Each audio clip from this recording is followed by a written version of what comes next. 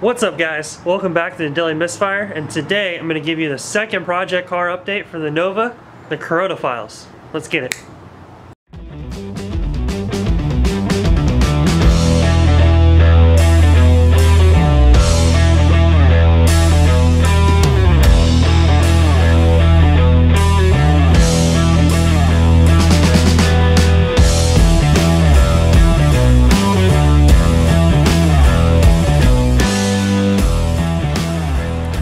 Okay, so now I actually have a plan.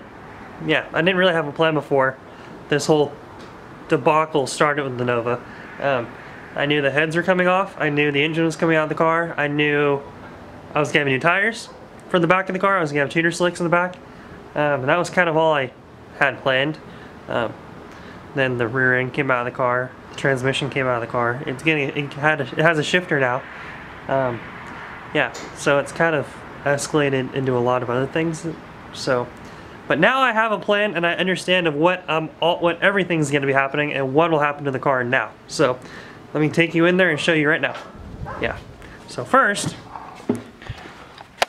thing I'm showing you is the new intake that we're going to be running on the car, which new to me, it's 20-year-old intake, but it's still the same design as it is now. We're going to be running an Edelbrock Torquer 2 on the car now. We're going to a single plane instead of the dual plane because I have Performer RPM EPS on it currently.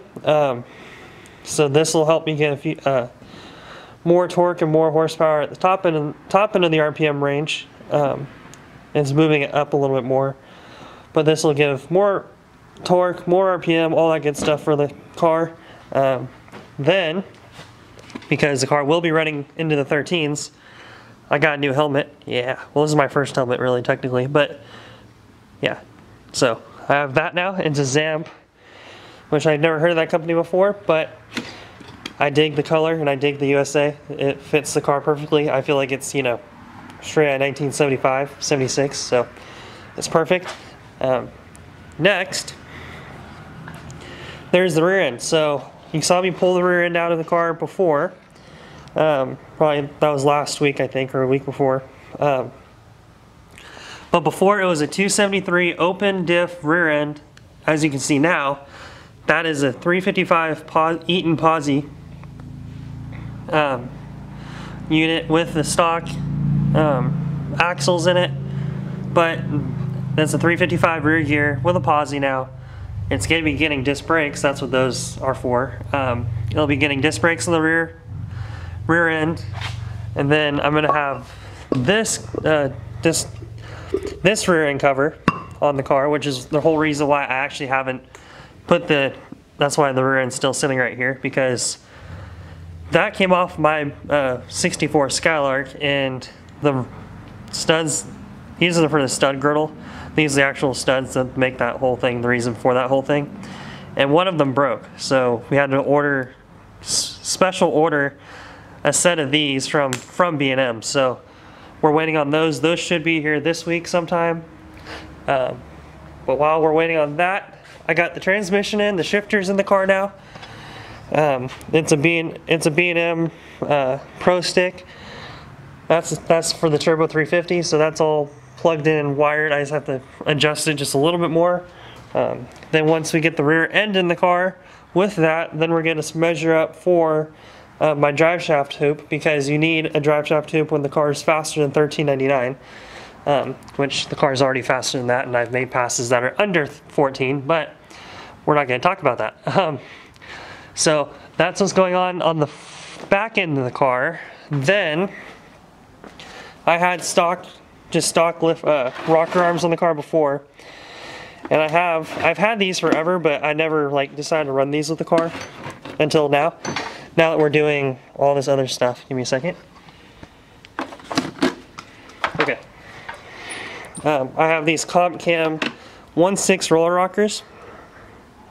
So we're going to be running those on the car now, which that should free up the top end of the valve train and make it a little bit quieter.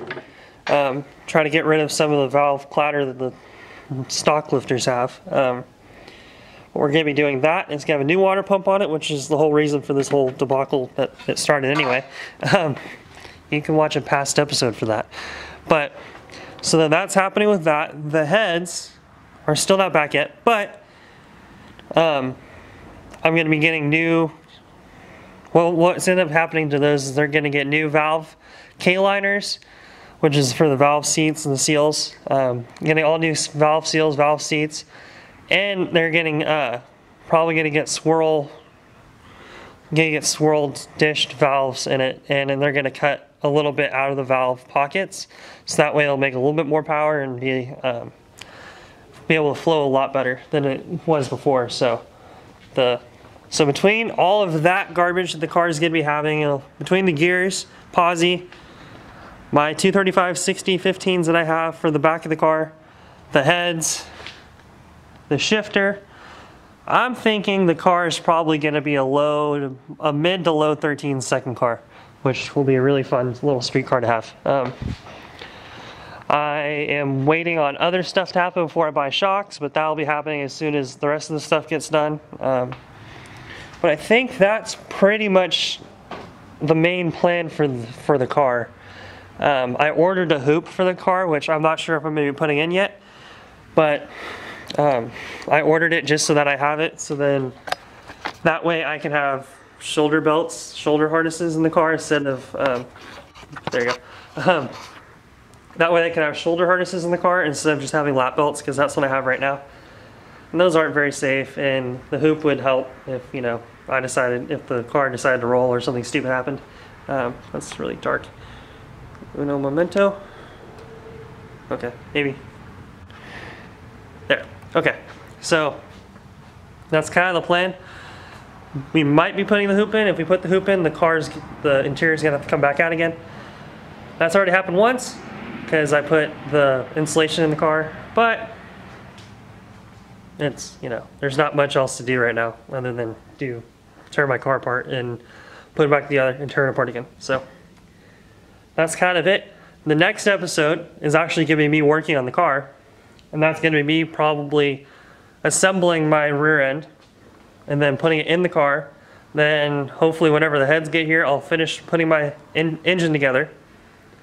And then once we get the engine back together, then it's going to go in the car. And once we do that, then we're going to be making some music and probably do some good burnouts. And we're going to go fast as soon as the racetrack opens back up. So that's kind of the plan. So we'll see if I can, well, it's going to happen. So we're not even going to say we'll see. It's going to happen. It's going to be good. I'm excited. I'm very excited about all this. It's going to be great. Mint.